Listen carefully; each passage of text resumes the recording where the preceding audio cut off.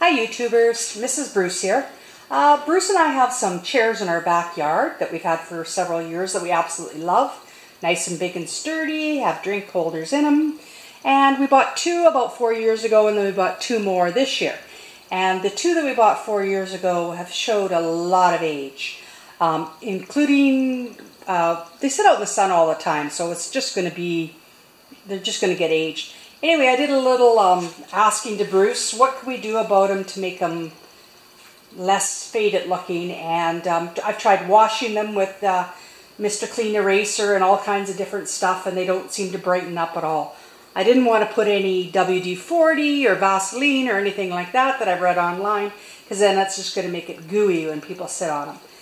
So in discussion we came up with a thought that Bruce uses the blowtorch when he has a piece of plastic on a lawnmower that is really faded, so let's give that a try. So we've did one, so we've got a before and after.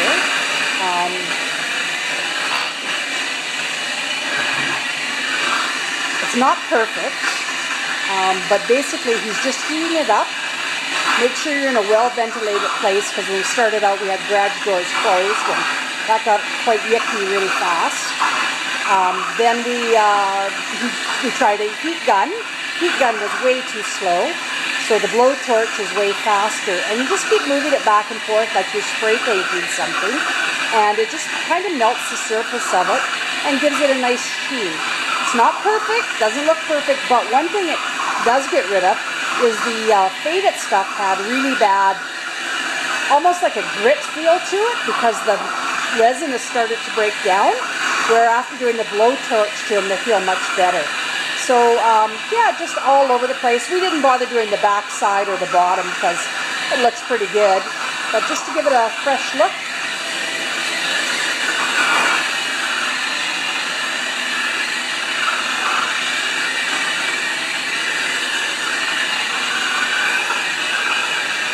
So it gives you an idea how to do it, and that's it. Thanks a lot for watching.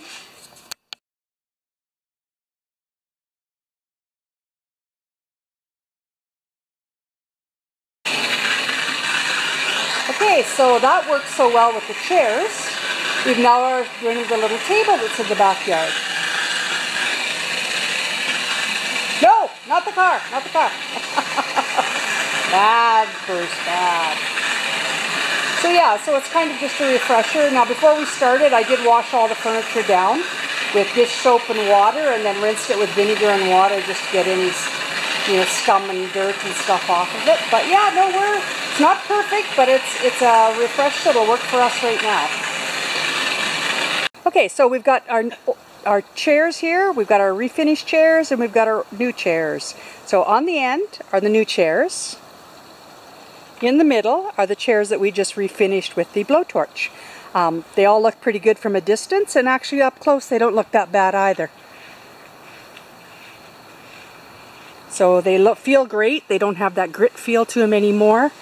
So yeah, we're really pleased with them, really happy. Hope they last a while, don't know for sure. But they're nice sturdy chairs, we really like them. Just wanted to give them a refresh, and that's where Bruce likes to sit in the backyard under the big tree and have an adult beverage from time to time. So good luck if you try it yourself. Thanks a lot. Don't burn yourself.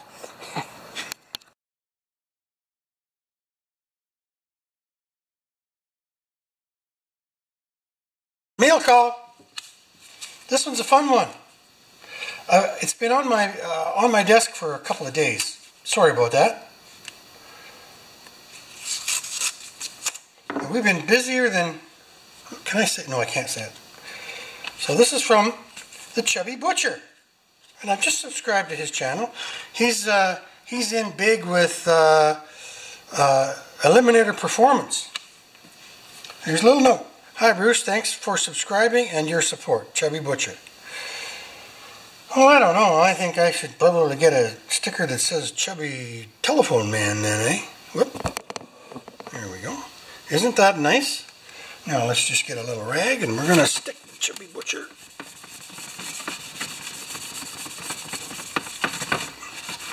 Where do we put him? Over here. He's got some pretty good company up there now, eh? How about right up there beside Minuteman? I'm kind of trying to keep him on this side of my professional studio lighting. So let's just have a look at that. Maybe right there we should be able to zing in on that. Chubby Butcher, thank you very much. I've been watching his channel, and I'm going to do the videos. Well, a few months old, but we buy the. I'll start again. We buy the pork loin, and he does a great job on the pork loin. You guys have got to go to his channel and check it out. Let's just aluminium. Lord help me if I ever weld on this. This was originally, this aluminum was up here for a welding guard. Chubby Butcher, thank you, buddy. Love your channel. I should comment more, but like I said, the last month we're doing house stuff, and that's got to be done, you know. So thank you. Alright, my friends, I want you guys to have just a quick look around. I've got some batteries on float over there, but this is the first time since April that we haven't had any handlebars sticking up in here. For the first time this year, I am done with commercial equipment, like, you know, fixing a lawnmower, fixing a pressure washer, fixing a snowblower. This is the first time this has happened. Well, my friends, just take a look. Something's missing. Frank's at the doctor, but it's a good thing. I just did a service on my wife's car, and I'm just getting a little too, what do you call it, elderish. I can do her car still. It only takes half an hour for me to service her car. Air filter, oil change, service check, fluids, you know, cabin filter, all that stuff. Got it. But my truck, I don't know, has multiple grease zerts. Spark plugs are going to crawl into the engine bay. Air filter, PCV valve, oil change. Plus the steering is just a little bit loose. I don't know if they're going to do anything about that. They might check it and say it's safe. And the brakes, the brakes are soft on the first push, but it still stops. So this is the kind of stuff I'm dealing with on my truck. I want it to last a lot longer. I just did a value check on it, and it's worth a lot more now than it was 3 years ago. And for me to spend a new truck, that replacement truck is 76,000 Canadian, and I put 2,000 miles maybe a year on it, 2,500 kilometers. So for me, I'm going to keep old Frank going. That was the decision we made just a little while ago, and you should be coming back tomorrow. I don't know if they can do all that work in a day and a half, if they have to change a brake booster or control arm or something like that. I kind of know what it needs, right? You know me. So anyway, Frank's playing hooky. Alright guys, Frank's back.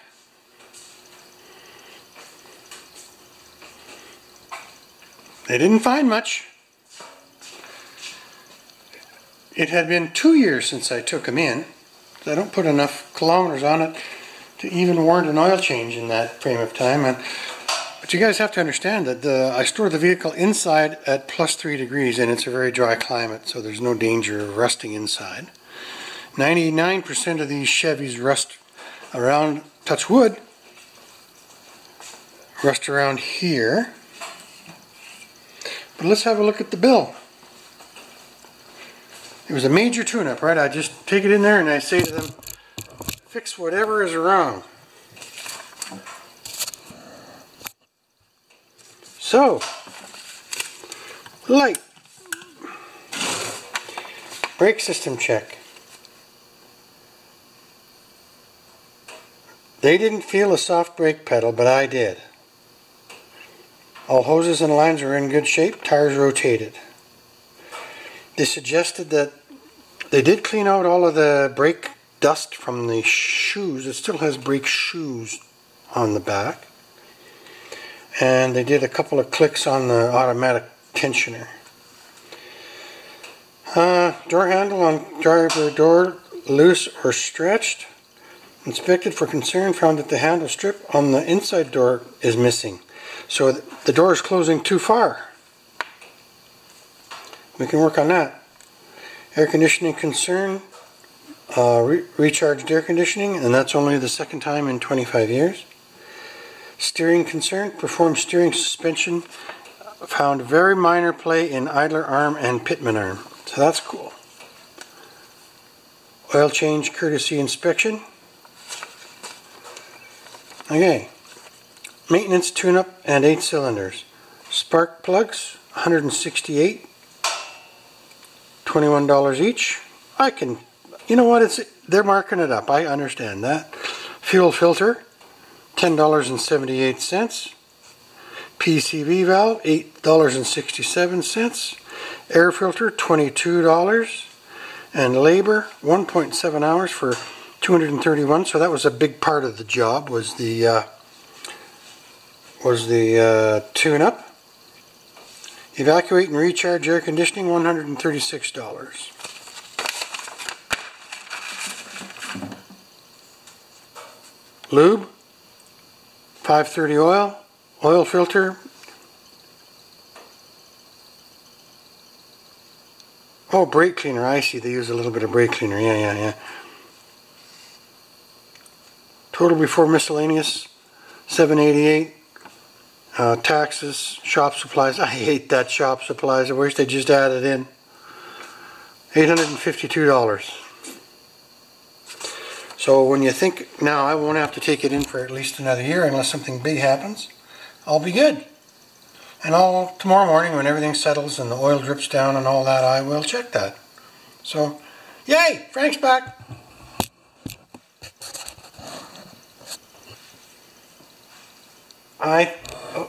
You know what, all my friends are buying, okay guys, my friends are buying new vehicles, but they're used vehicles. They're buying 3 to 7 year old or older trucks.